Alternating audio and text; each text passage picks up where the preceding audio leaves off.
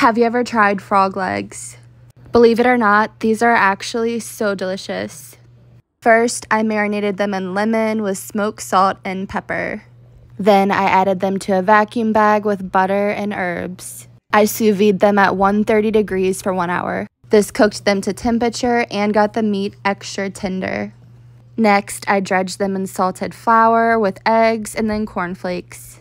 I added them to a pan with avocado oil and then basted in herb butter and fried them until they were golden brown. Finally, I topped them with escargot butter.